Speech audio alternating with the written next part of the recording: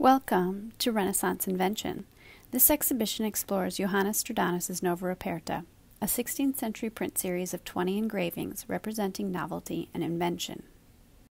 This short film explores three major innovations or inventions of the period and the processes involved in their development: printing, navigation, and the technology of warfare. Each segment is hosted by a Chicago scholar practitioner. I'm Jen Farrell. This is Starshaped Press. I've run the studio since 1999. I do all letterpress printing and design, and the unique thing about the studio is that all of the work is done with antique metal and wood type that I've been collecting for the last 20 years. So the printing process was important at its time because it was the first time you could rapidly disseminate information, often in the languages that the lay people spoke. I would argue that it's just as important today as it was then, including this particular process of letterpress. What I'm doing here at Starshaped is very, very similar to what was done using the type, setting it all, proofreading it, putting it on the press, inking it, and pulling pages that could be viewed by anyone that can read that language. So in this image, it's kind of like looking at what's wrong with this picture image, because while this is a functioning print shop, it looks like the artist didn't actually fully comprehend how the equipment actually works. So even in these common presses, there's these little knobs and hooks that seem to go nowhere and do nothing, even though in theory some of this bed should be moving. We have the printer's devil or younger child here handling paper that he probably would not have been allowed to handle.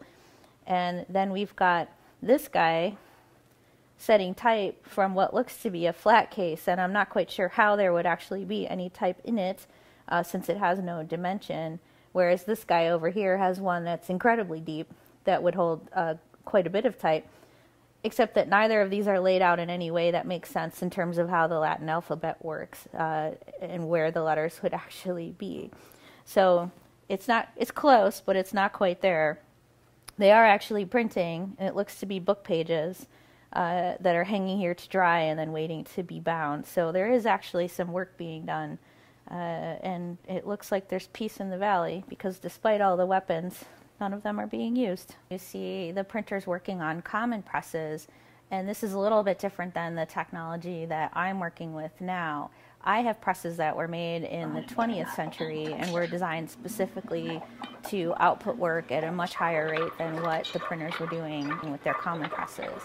And while that process is a little bit different, a little faster and more streamlined, it's essentially using a lot of the same equipment to achieve the same goal. My name is Pedro Raposo. I'm a historian of science specializing in the history of astronomy. I am a curator and director of collections at the Adler Planetarium here in Chicago. I'm standing next to an armillary sphere. This armillary sphere in particular contains elements from the 18th century and the 19th century, but the armillary sphere is a much older instrument. It was widely used in the Middle Ages as a teaching and demonstrational instrument, and it is essentially a model of the Earth-centered cosmos. So we have the Earth at the center of the instrument, then the Earth is surrounded by a movable framework of rings, and these rings represent imaginary circles in the sky that help us understand and keep track of the basic celestial motions. In the America print, you see an explorer holding an instrument like this, a mariner's astrolabe. You can see this instrument in this gallery.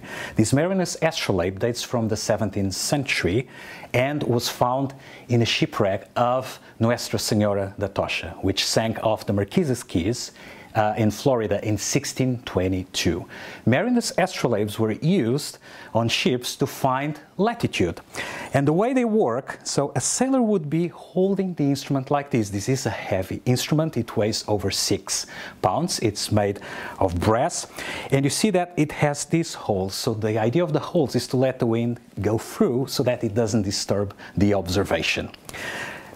The instrument has 2 angular divisions, one here and another here, and the movable piece, which is called the alidade.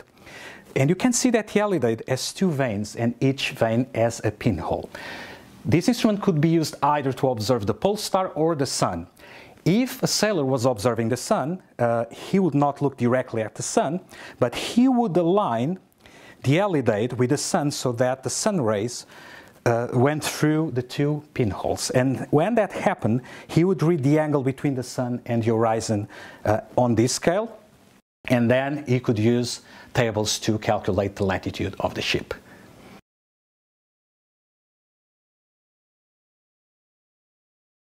I'm Jonathan Tavares, Associate Curator of Arms, Armor, and European Decorative Arts at the Art Institute of Chicago. Stradanus's plate of the armor polishes is an incredible visual resource about something that's very little known in documentation from the 16th century.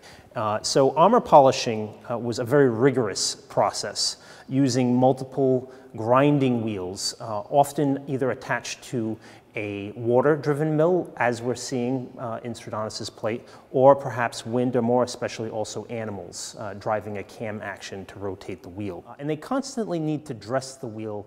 In some accounts we hear something called white soap that's bought by the pound to temper the rotating wheel. And we actually see little jars next to the polishers aside the rotating wheels. Here I have a 16th century breastplate from Italy, probably about 1580, about the same time as the print.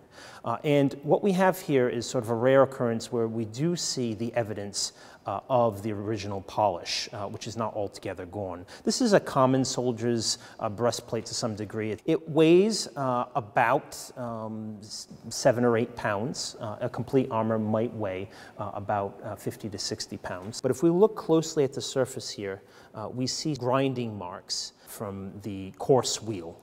And it has not completely been polished away, either from the buffing wheel that was subsequent, or from centuries of later polishing. So we're lucky to be able to see this. And you can see they're all parallel marks up and down horizontally across the surface. And what that was all attempting to do was essentially to get rid of what we see on the inside, which is the rough steel plates, the hammer marks, which is very coarse, uneven. So the purpose of the grinding was to make a nice, smooth surface for glancing blows. So stirrups came to Europe sometime probably in the 9th century, and they were absolutely a more modern invention as opposed to what the ancients had. There are a lot of theories about stirrups and how they helped create a different tactical advantage to the use of lances and spears from horseback, that it actually helps you seat into your horse and have more force behind the lance. And certainly it seems that Stradanus is suggesting that too. In the background, you see a figure actually holding a lance while being in their saddle and feet into the stirrups. The thought is perhaps that gives you a little better purchase onto the horse and more force behind the lance. Modern experimentation, though, has shown, on the contrary, it's just about the same.